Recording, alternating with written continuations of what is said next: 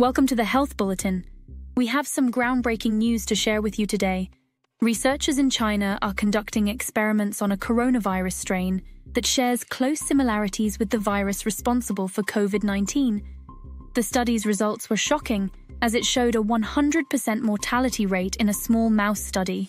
Dr. Li Huasong, a scientist based in Beijing and co-author of the new paper, played a significant role in this research.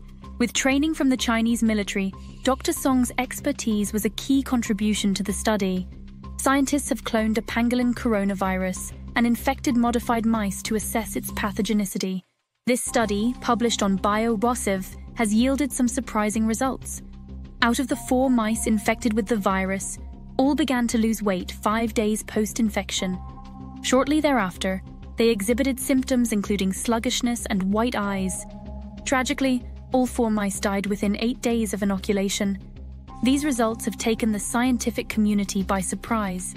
Researchers then infected 8 additional mice, euthanized them, and selected organs from 4 to analyze.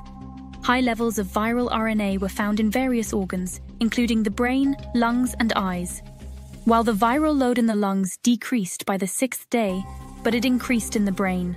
According to the scientists, this finding suggested that severe brain infection during the later stages of infection may be the key cause of death in these mice. The experiments were conducted on a mutant strain of the pangolin virus, known as GXP2V, short 3UTR. The results suggest a risk for the virus to spill over into humans. However, the scientific community believes that the research described in the paper does not seem to fall under the category of gain of function. This is because the Chinese scientists did not purposefully enhance the virus to be more pathogenic or transmissible. Instead, for their studies, the Chinese scientists utilized genetically engineered mice with lungs modified to more closely resemble human ones. The outcomes were not compared with other live viruses, such as SARS-CoV-2, which causes COVID-19. That makes it unclear whether the pangolin coronavirus is generally more dangerous than SARS-CoV-2, or if their results are due to the specific mice they used. And it's not at all clear from their results what might happen were a human to become infected with this coronavirus.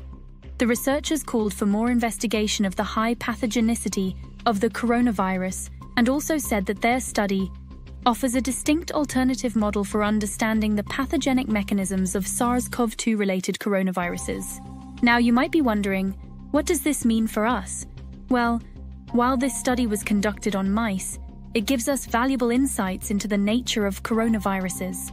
It helps us understand their potential impact and how we can better prepare for them. So make sure to subscribe to Health Bulletin for the latest health news and updates. And don't forget to like and share this video to spread the word. Stay healthy, stay informed,